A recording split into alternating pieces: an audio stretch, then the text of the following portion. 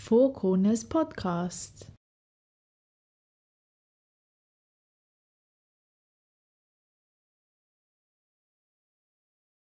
Wonderful. And hello, everyone, and welcome to our next episode of the Four Corners Podcast with your host, Klisman Murati. We have a very special guest joining us today. He is Dr. Edward Luttwak. And if you don't know of Edward Luttwak, then I think you've been living under a rock for the last 50 years. He's a very seminal character in international relations. He is a strategic advisor to the United States and certain treaty allies. He has served on U.S. presidential transition teams, testifying before committees of the U.S. House of Representatives and the Senate, and has also advised the U.S. Armed Forces, DoD, United States Department, White House Chief of Staff, and foreign governments, including Japan. He is the author of many books and countless other pieces. His first book, Coup d'etat, a practical handbook, published in 1968, has since been published and translated into 23 other languages. The book was derived from his experience as a London-based oil consultant. His most recent book, The Rise of China versus the Logic of Strategy, is based on research he conducted for the US government. Welcome to Edward. Good day. And I'm sure you do many of these interviews, as I've seen in the past. So this is going to be a very interesting conversation, because what we're trying to do is stay away from the very obvious topics of US, China, these big macro things that you can read and learn about anywhere and everywhere. And I'm sure you've written too much about this to discuss again in another podcast. So we're going to go a little bit more niche and speak about three specific issues in this interview to get the audience's attention into less obvious parts of the world. So the first thing I want to discuss with you, Edward, is what do you think the effects are of smaller middle-tier nations on the geopolitical landscape? Because we always speak about the US and China, Russia, Iran, and these kinds of nations. But what impact do smaller nations have on what happens globally and the consensus that nations now need to build, given as more nations are becoming more powerful globally? Well, in today's global political landscape, there are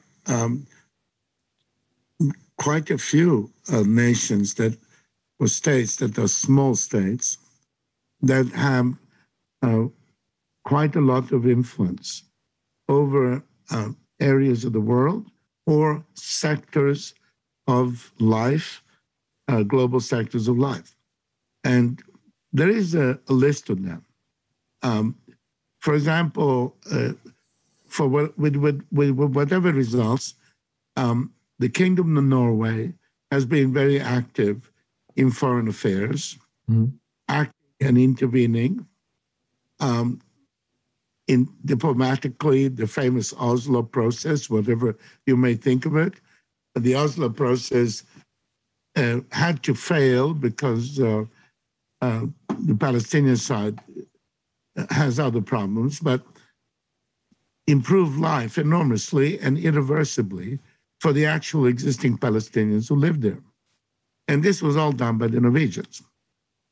You have a country like Singapore that provides a useful platform for many, many different parties, including the United States Air Force. There is no U.S. Air Force base in Singapore, but anybody who goes through Singapore airport and goes up to one of the observation points can see that on an average day, on average night, there are about 30, 40, 50 American aircraft there. Singapore plays a quiet role, an effective role. And there's a long list of smaller players that achieve things that are very real by making real efforts, which are meaningful to them in political terms, and they're appreciated by them. And they are playing a role. Now, there are parts of the world, such as Northeast Asia, where the powers are lonely. There is no, you have Japan, the two Koreas, Russia and China, and that's it. And there is nobody in between, there's nobody nearby. Of course, since 1945, there's been the remote presence of the United States being a localized power, having air forces in Korea and naval forces in Japan. But you don't have the interplay that you have in Europe. And of course, with a multiplicity of countries, you don't have the interplay you have in Africa. In the past, when there were very serious security breakdowns, wars, civil wars, so on in West Africa, in spite of all the problems of all these countries and all their shortcomings, they were able to, again, time and again, to assemble a West African force, which we know was not great and they had all kinds of problems. But the fact is, they were able to work together and achieve results. This was, even now in the Boko Haram case, you have the Chad playing a disproportionate role as a security provider for much bigger countries like Nigeria. So this is always a question of having one or two effective parts of your state and political leadership that wants to use them, and a political leadership that is somehow rewarded for using them, either by internal admiration and support and pride, or they're rewarded because outside powers appreciate them and support them. It's important, adjacent to Congo, which is in a state of permanent crisis with very weak institutions. You call the Congolese army because you're attacked by guerrillas, and they loot and steal more than the original guerrillas. But in that world where there are famously ineffective states, there's also Rwanda, which is famously effective. In lesser known cases in West Africa, with all kinds of issues, there is Togo, which functions in many respects at the European level. You arrive let's say, at the Nigerian airport, anything can happen. Some people try to shake you down or whatever it is. You arrive in Togo and you give your passport. The person looks at the passport and stamps the passport and says, "Welcome to Togo." You might as well be in Switzerland and so on. So there are people who operate internationally are aware of the fact that there are these highly effective states, even when they're surrounded by much less effective ones. I'll give you a fine example. Kazakhstan is often, along with other nearby states with the same background of having been former Soviet republics. Well, the one difference is that the people who run the Kazakh governments are not the nephews, the sons, the cousins, sons-in-laws. They are technocrats. And who exactly are these technocrats?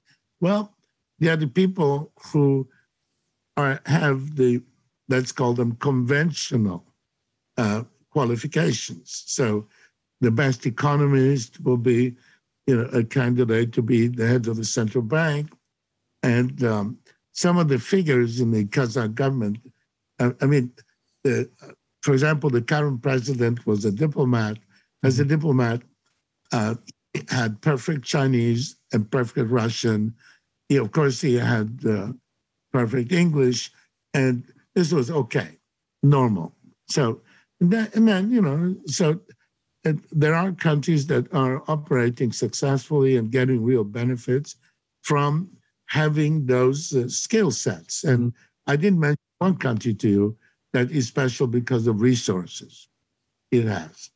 In that regard, you can compare the United Arab Emirates as being, you have United Arab Emirates with Abu Dhabi and so on, with all these very prolific oil fields and so on, could have been a group of people who are quietly sitting there and cashing their checks or, spending the money wired to them as every time an oil company lifts some oil, the money is wired to some account, and these people could be sitting around to spend it.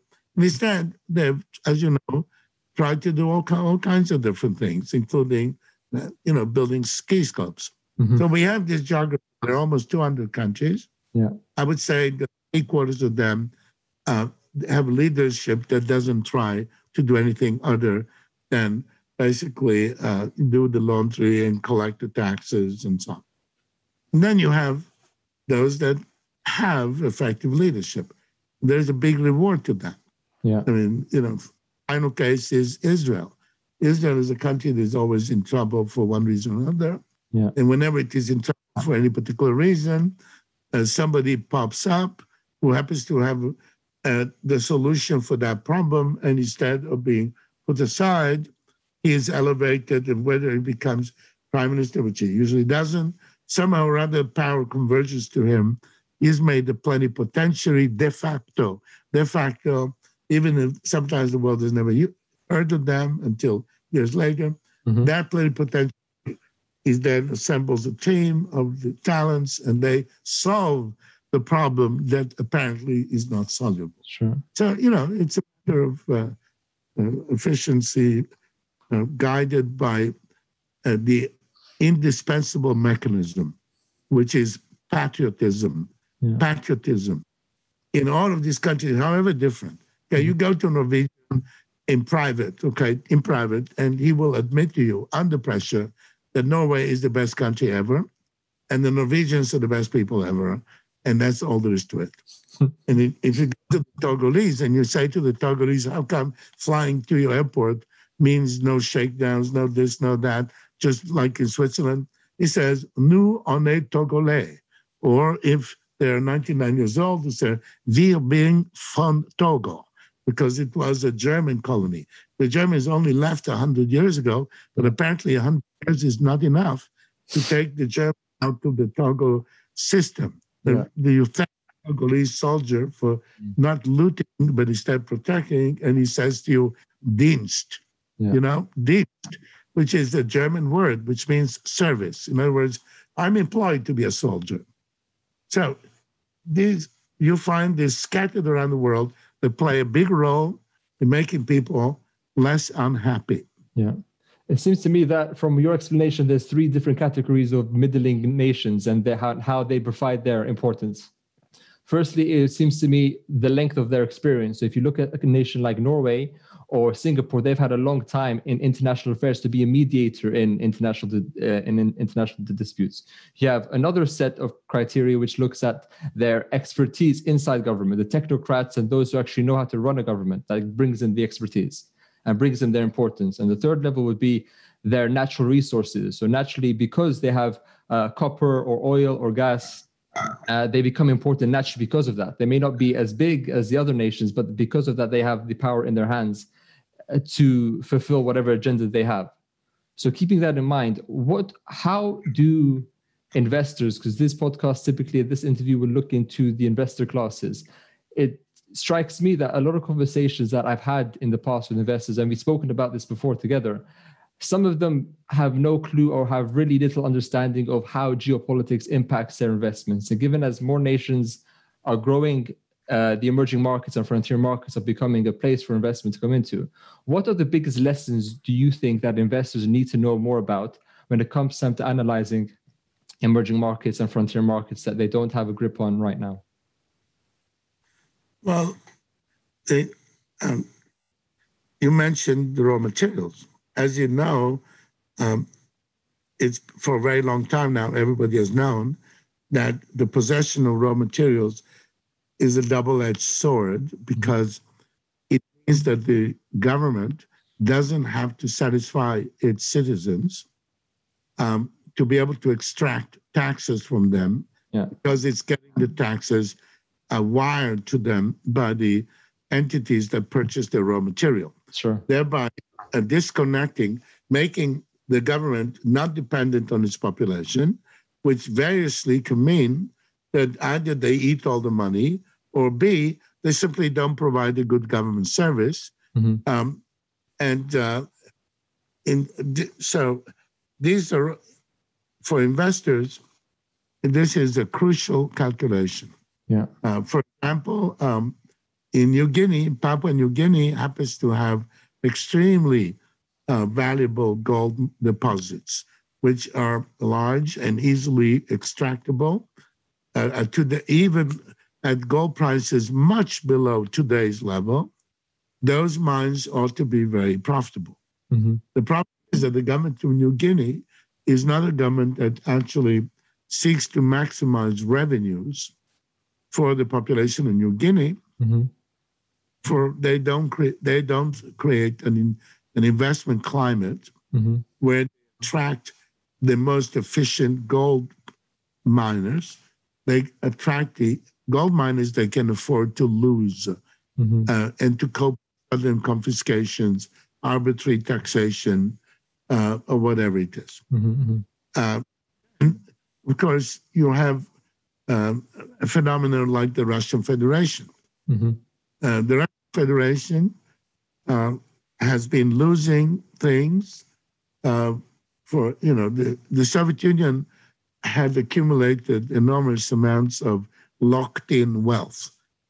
You could take over some company you never heard of, and you would drive out to its third warehouse, the one that people forgot about, and right there could be $72 million worth of copper just sitting there. Yeah. And that is how the famous looting took place. Yeah. And so on. And what's happened is that the old Soviet Union was looted, and 1990, we are now in 2020. In other words, 30 years of looting.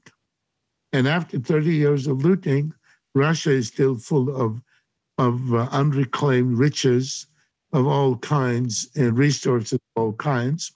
And the other peculiarity is that the Soviet educational system was very often run by culturally ambitious people. So there are pools of talents of different kinds all over the place. Hence, before an investor of any kind should look at any country, they should first of all look at the Russian Federation. As an example of what to look for. Yeah, I mean, whether you want talent, go to the Russian Federation. Don't wait until the Novosibirsk boys filter their way through and end up in Palo Alto. Still there in Novosibirsk. You can find them.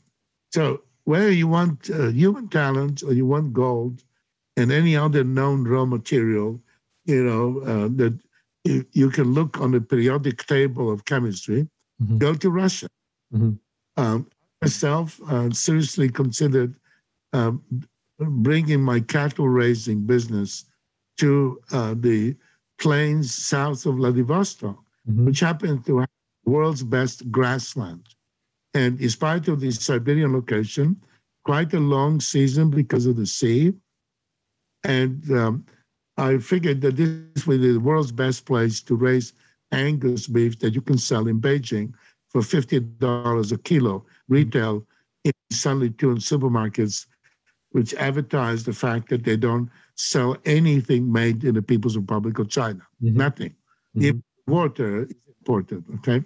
So you do all that, and then you discover that there is an insurmountable obstacle, which is to say that the governor of Vladivostok, the government of Vladivostok, they're absolutely not interested in anything constructive. Yeah. What they want is they want you to give them money before you're allowed to invest in their country. Yeah.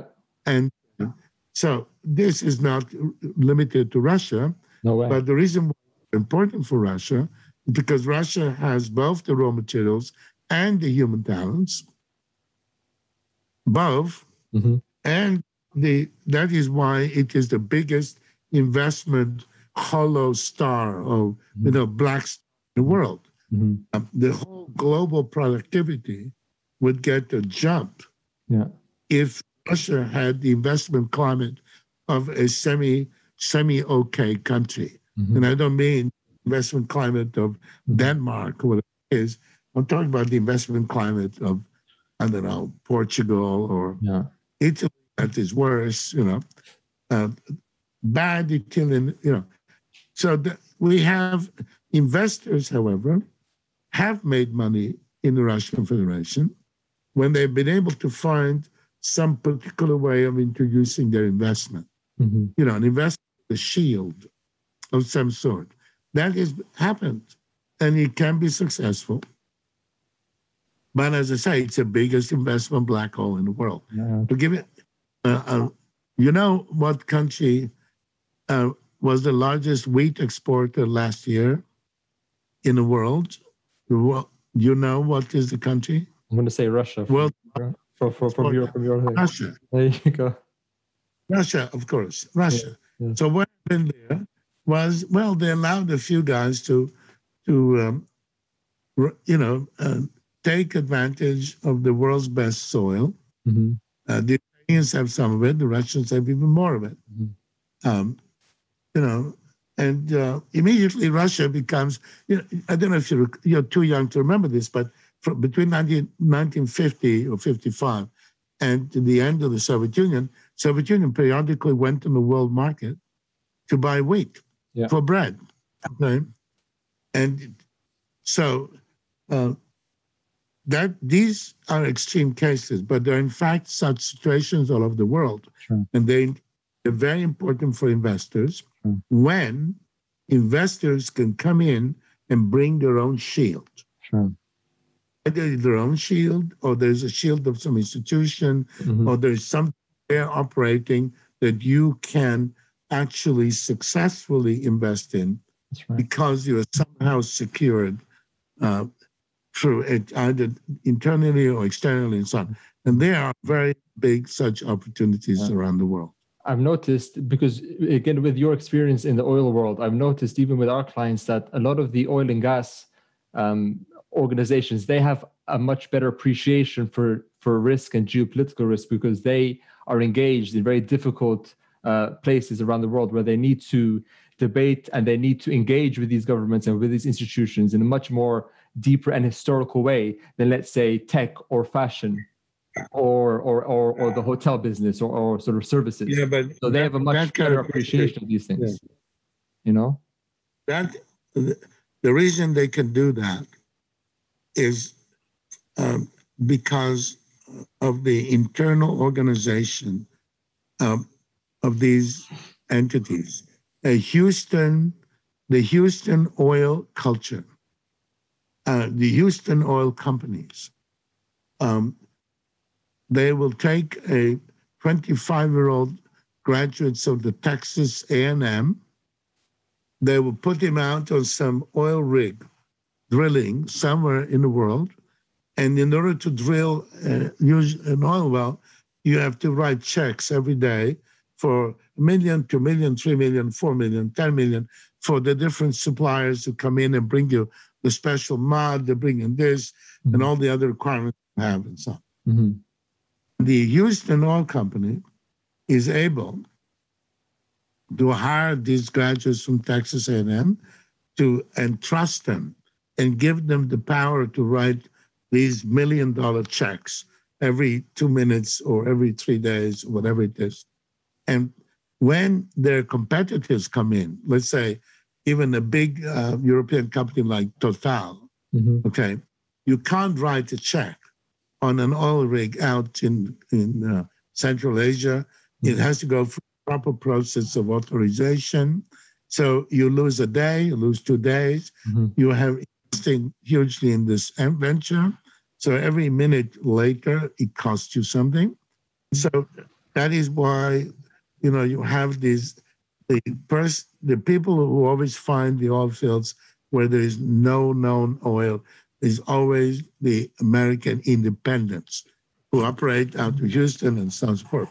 And a company like Exxon, even though it's such a giant company, is full of people who are absurdly young for the amount of money that they are authorized to spend on their own, compared to any other company. So it's not a mystique, it's not an undefinable cultural trait, it's internal practices. You have internal practices where these young fellows are authorized to write checks, and you have developed methods to tell the ones you can trust and the ones you can't. You develop safeguards of different kinds. You have people who go and inspect and so on. Sure. And compliance, anti-money laundering processes, these things. Yeah, they have auditors who understand. Auditors understand that the guy who wrote this check to for some trucks, and the trucks never showed up. And then he immediately wrote another check for the other trucks that came up in order to understand that this was not a mistake. Mm-hmm. No, what happened was that he was optimizing he needed truck. He was optimizing that moment or that day. Situation changed.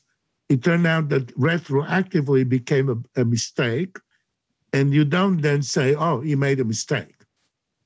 You have the correct auditing. In other words, you cannot just start off with the intention of being a successful investor by being very flexible and by trusting people internally and, selecting people that you can trust. Yes. Then you have to maintain them by not then switching suddenly to conventional things like. So these are cultural factors, It's like Silicon Valley startup success. The crucial ingredient in Silicon Valley startup success is that, with some exceptions, there are famous exceptions, a lot of the people have gone bankrupt 3 times before they hit the 4th. So in a commercial culture where being bankrupt means that you have to retire from the scene and take a job as a verger being the person who maintains the church and garden for a canon or priest. If you have gone bankrupt, you have to become a verger. In those places, whereas the Silicon Valley attitude is, oh, the guy went bankrupt, he learned his lesson, he won't be bankrupt again with this thing, So if investment efficiency requires a quality that the investment climate does not favor, namely intelligent risk-taking. Well, there's 2 things of that, isn't there? It's the organizations that can have the resources to do this due diligence and that can afford to actually understand how their markets operate. And also it's the culture, as you mentioned, because in Silicon Valley, or even in some places, even in the UK or London, in the startup scene, there's so much capital, so much cheap capital available that startups happen every day. So you have that sense of learning and changing, because innovation is always changing. In the world like oil and gas, the business process has been unchanged since the beginning. So when you do fail, you fail not because you haven't understood the game or the concept of the business model. It's because fundamentally you haven't done the due diligence that you needed to do to become successful. So there are 2 different ways of operating. But you're right in saying that. I think it's interesting to see how different kinds of industries are responding to the rise of not only geopolitical risk, but also globalization, to different transformative technologies and societal changes. For example, if you take something like the fashion industry, the last thing the fashion industry in the past had to worry about was geopolitics. But for example, when big fashion brands put out apparel which they try to sell in China, and for example, one company, when they have the outline of China, they don't include Hong Kong.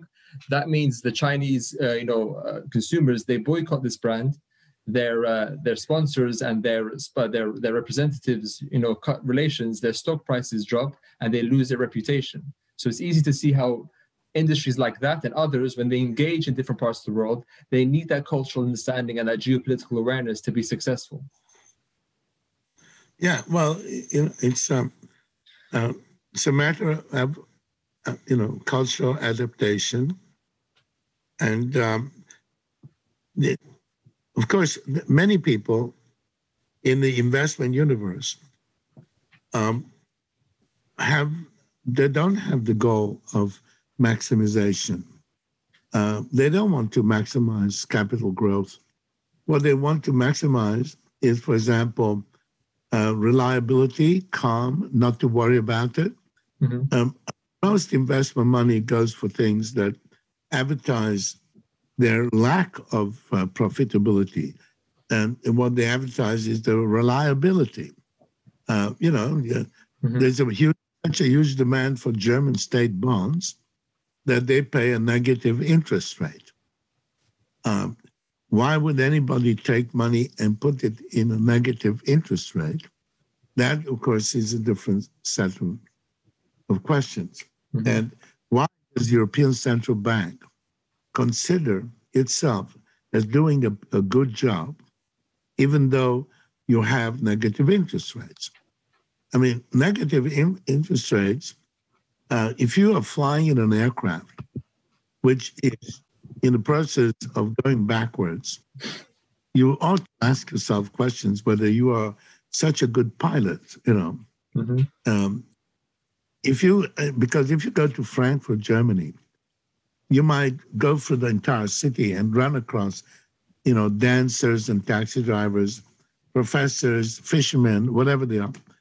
The only people who are sure, 100% sure, that they're doing a perfect job are the employees of the European Central Bank. The managers, the people who run it. They think they are the world's the best central bankers in human history since the Stone Age. And then when you ask them questions like, what does it mean, negative interest rates? What does that mean, negative interest rate? What does it mean if you take Lufthansa Airlines and you take off, and after 6 hours with some turbulence, you land at the airport where you took off? And accept that before you can deboard the plane, you have to buy a ticket. Okay. Now, if Lufthansa was operating like European Central Bank, I wouldn't get far. Yeah. So when such institutions are able to function this way, and everybody nods and so on forth, it means that there is a systemic issue, something that is systemic and underlying the entire thing. And again, when you go to Chancellor Merkel and you say, look, you're the Queen of Germany, and in your kingdom, there are some peculiarities. For example, I happen to be a retired flower seller, and I'm not a gambler. Do I look like a gambler? No. But, Frau Merkel, I am not a gambler. And I'm not an adventurer. And I have saved these money here. You see this? Yeah. I have 1,000 euros. I've worked hard and I've saved this money. If I go to my local bank, apart from slapping me around, so if I'm a bank robber, they'll be polite because I have a gun. But since I am a depositor, they slap me around the face and then they charge me money to deposit money. And you ask Chancellor Merkel says it's not my department. Yeah. Right? Again, so you boarded this Lufthansa airplane, you took off, a lot of fuel was used, you land in Lufthansa and they won't release you from the flight unless you buy a ticket. And to Lufthansa management, and they'll say to you, of course, well, why did you take this flight? And this European Central Bank, people have taken this flight every day. So investors, when they say this, must realize that these stories never end well. No. They never, ever end well. There is somebody already used it very correctly as a title of a book, which is This Time is Different. Yeah. This time is different. You go up to them and you say, you're Central Bank, you're all mad. You have to create an inflationary situation where prices start rising and where people rush to the bank to invest, deposit the money, because otherwise it will lose value for inflation. You have to do all that kind of stuff. If you're an individual investor, you will not be protected by the fact that everybody else will sink. Don't board that flight. Okay. You'll go much further by taking a bicycle. So it reminds you of the. For example, I will disclose to your audience here my current business project. Okay. I bought some land an hour from my house in the suburban area of Washington, and it's quite a big piece of land. I'm fencing it, and I'm going to raise feral goats there. Those are the goats which are trained to live by themselves without the shepherd. Because non-feral goats, you have to pay for expensive dogs to protect them from the suburban doggery and coyotes and so on and so forth. Mm-hmm. Taking a piece of land, I'm fencing it, putting feral goats there. So periodically I'll be able to go and grab one and put it in my oven. Because baked goat, that any Parisian cook knows, you know, the chèvre, you know, the young chèvre is the best meat there is. And why am I doing that? I'm doing that because I am not persuaded by the U.S. Treasury declaration that you can run a gigantic deficit and it has no consequences, and you can print dollars without consequences. I'm not persuaded. I cannot take my money and put it in euros. Mm-hmm. I mean, I could airdrop it on Switzerland since the Swiss don't accept deposits. And so I decided to buy a piece of land, which is, say, the most primitive form of investment there is. I think so. Based on primitive overall statements, namely that they don't make it anymore. Sure. And the reason I put goats in it is because actually this is the only way of generating some income from it. Mm-hmm.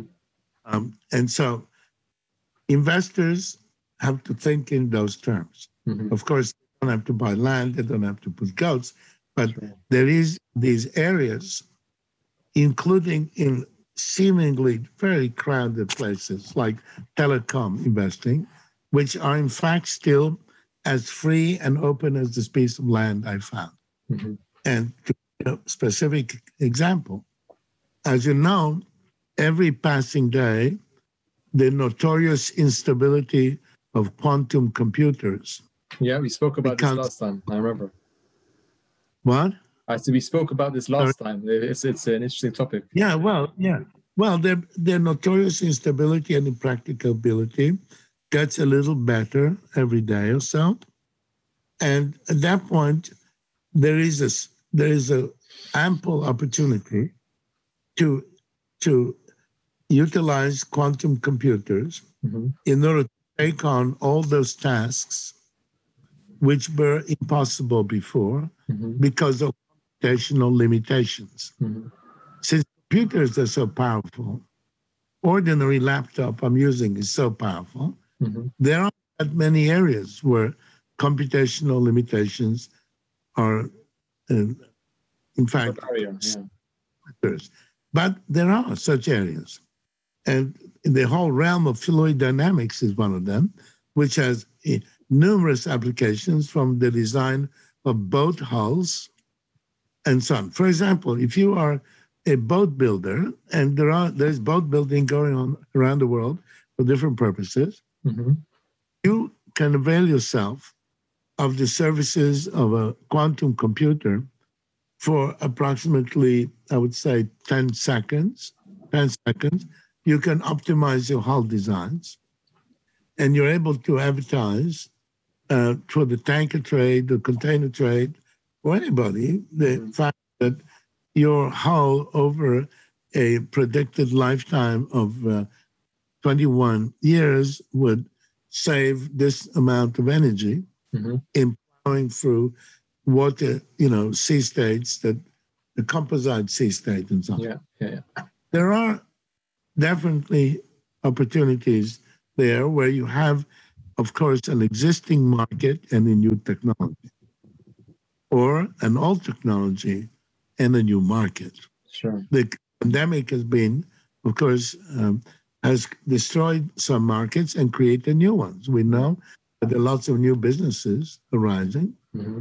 100%. You can see that. Yeah, I mean, But what do you think in terms of, Edward, what do you think in terms of, right now, from what we see as well, that because the world is so complex and because there's sort of a fog of war or fog of information, that not everything is transparent in the world of business, and you go to specific parts of the world where you may not have all the intelligence, and especially in more developed markets like in Europe and America and some parts of Southeast Asia, you have developed markets, but then you have this phenomenon of information overload, and you have sort of the phenomenon of fake news becoming much more apparent in the business circle, not only in the sort of the socio-political circle, but also in the business and investment world as well.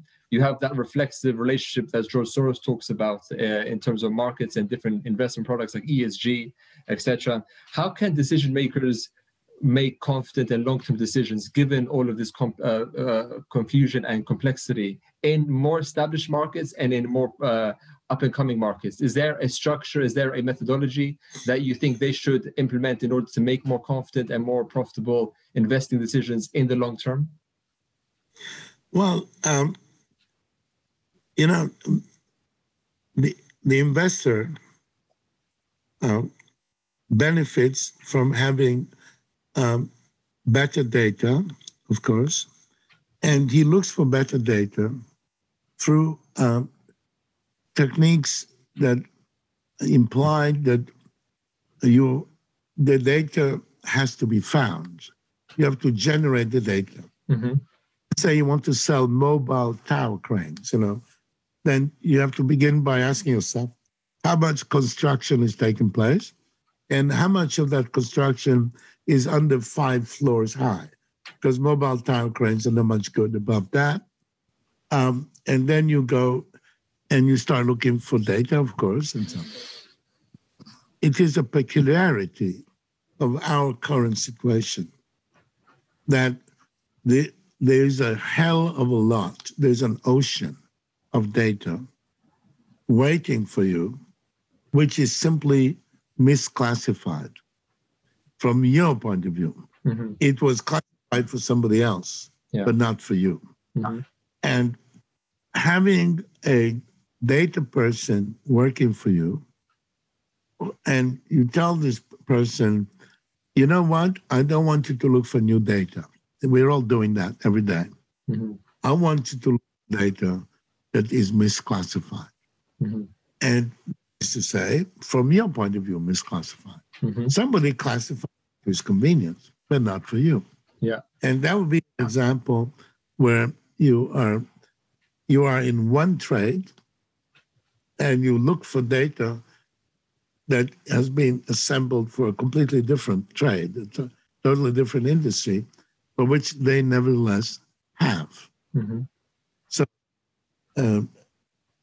for example, there you have the airline, every manufacturer of aircraft now has a system where they download flight operation data automatically from every flight that goes into their evolving database for the purposes of optimizing what they, for example, maintenance information to be optimized by not only, let's say, measuring flight hours, which they always did, but to measure flight hours under different stress levels. That is, flight hours with their hard landing, soft landing, and this kind of stuff. Mm-hmm. Now, this data is for them to improve themselves as a manufacturer, right? Yeah. But somebody could go to them, such as an airline, and use this data to optimize their own fuel purchasing and their own locations and their own fueling instructions to pilots.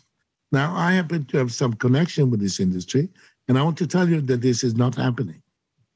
Every airline wants to optimize fuel use, right? By, as you know, some airlines invest, they advertise punctuality. And therefore, in some airlines, they tell the pilots that if you're falling behind for whatever reason and you can catch up by flying faster, then we authorize you to fly faster.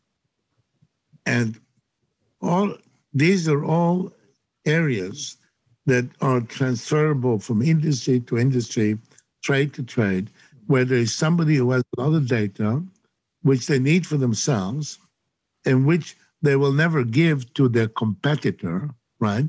Boeing is not going to give it to Airbus, right? But Boeing, because in a different format, which would be of no use to Airbus. I mean, Airbus, for example, would want data used for the functioning of a certain aircraft type regardless of who operates it. But you can go and get this data. There is lots of data which is available if you look for it, which is misclassified from your point of view. Mm-hmm.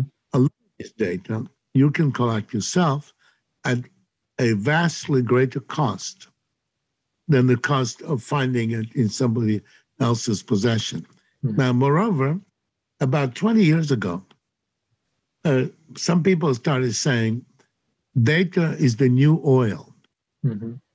Data is, a very important raw material. Sure.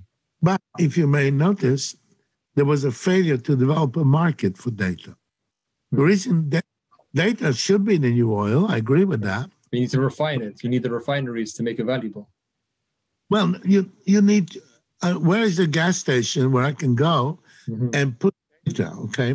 Mm-hmm. Well, for example, my goat farm. My goat farm will be more successful if I can provide goats for the Muslim Eid al-Haddam trade, the day of the sacrifice, yeah. Right? Yeah. You have to take and cut off the neck of some sheep or goat. I refuse to have sheep. Sheep are every investor should stay away from sheep. Sheep put their hands in a hole and they're too stupid to walk out of it. So I want to have data, for example, about observant Muslims who live within easy driving range, so they can come and buy the goat and shove it in the back of the boot and so on. And I can provide them, with the deodorant and kits and something to wash the boot when they take it home so they can do the proper thing. Mm-hmm. All of this data, I would like to be able to drive up to a gas station where I can get this data. If data is oil, there ought to be a system, and there isn't. And this is a gigantic opportunity right there. But can't you see any companies which are doing that? Optimization. Sorry? Can you not see any companies now that are doing, who is the best company or the best software that you think is doing the best to fulfill that need, or is that need still unfulfilled? I don't see the need fulfilled at all, because I'm not talking here. I'm talking about a gas station. Mm-hmm. I'm talking about somebody who goes around and buys odd lots left over from odd refineries and, makes it available for the market. Mm-hmm. If data is the new oil, we need gas stations, and we don't have. That could be the title of your new book. Well, it's somebody else's book. But so this is, phenomena.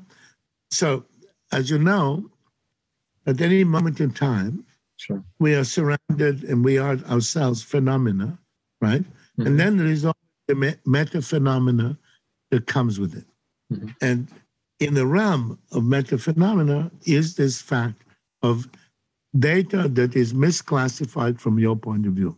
Mm-hmm. Because, and this is an opportunity. In my case, what I could do, if I could turn to a gas station, the gas station might answer to me, you pay me a fee of $72.50, and I'll tell you how to solve this problem with free phone calls. Mm-hmm. Provide me with 3 numbers. Mm-hmm. And that would be the numbers of the 3 mosques within 30 miles of my ranch. Sure. I would call 3 of them and ask them how many people there slaughter for the you get the macro data points from that. That's what we are missing, the meta structure in the realm of data. Okay.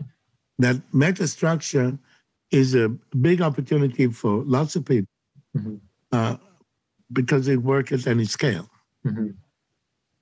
Interesting. So there are these things. As I was sitting here, and I mentioned 2, which is to say the occasional use of quantum computing by people who only need quantum computing now and then, mm-hmm. and the matter of contacting one of these experimenters Honeywell is one of them. Honeywell is an engineering company. Sure.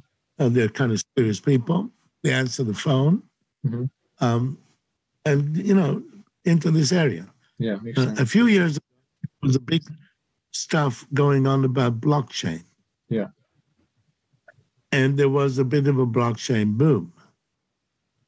It caught me personally in some embarrassment because I happen to be interested in blockchain from its beginning, from its origins, because of the technology connection. Mm-hmm. And then I saw a big boom in blockchain. Everybody was going to blockchain. Housewife is not good at cooking, but she's now going to blockchain her kitchen and so on and so forth. Flower collectors, long distance went to blockchain. Yeah. Well, and then so. Would you see these things as trends for 2021? If you were to look at the sort of trends that you see as important for the business world and for the political world in this new year, we have, and I promise not to go to superpowers, but the question still remains of the 2020 election in the United States of America. What will happen with Trump's legal appeals? Will Biden finally become the new president? Give me some things that you think investors would need to care about. 5 different. The U.S. election will occur on December 14. I think it's December 14, December 11. Yeah. What happens before December is only the fact that there's polling in different places, and there are media estimates. Yeah. The numbers that are claimed to the world are the estimates of the Associated Press. It's the Associated Press that believes that John won the election or Mary won the election. Actually, the election only takes place when the electors designated for each state cast their votes. Then there is a 2-week period for the horsemen, because it was done in a time of the horses, can get to Washington, where the votes will be officially counted, whereupon the countdown starts for the inauguration on January 21st. But we've had no election in the United States. If you were for president or vice president, we have had lots of elections for state assemblies all over the United States. That's right. For governors, some of them, not others. And we've had elections for the House and the Senate. This data is actual official data. But we don't have presidential, vice presidential. However, it appears, guess is, that Biden has won, and everybody is acting like it, and Donald Trump is going to act like it well before election date. In other words, before that the electors cast their votes in December, he will have stopped these appeals and complaints. So I don't see any uncertainty at all. There is an administration, it's emerging day by day, they're announcing people. And as you know, for the investors of the world, it's a good lesson in the future when they're following an American presidential election is to read only the sports pages until about a month before the end, because what you heard all through the time were the names of Sanders, a self-described socialist. Then there was the Elizabeth Warren, and then there were a parade of people. There was this booty guy, the pretty little boy who was running president. Then old boy who was also pretty. And they're all people coming and going. And then who do they pick? The most socially, culturally conservative person who belongs to the Democratic Party, a certain Mr. Biden. That's who. And who did they pick for vice president? We had a parade of colorful figures.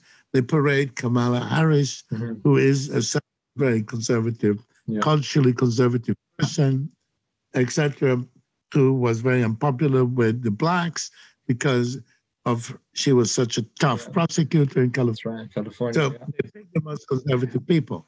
In the House, the Democrats were supposed to win 200 seats. and turn America Green New Deal and socialist and so on. Actually, they lose 7 seats they lose, and the Republicans gain 8 seats because there was some independent they picked up. Sure. So in the Senate, we don't know yet, but there's certainly 50 senators on the Republican side. There aren't 50 on the Democratic side. So they would have to be really unlucky not to have the Senate. Mm-hmm. We had the most agitated election, the most left-wing election, the most progressive thing. They're going to be taxing this and doing that. And at the end of it, the most conservative possible outcome. Yeah.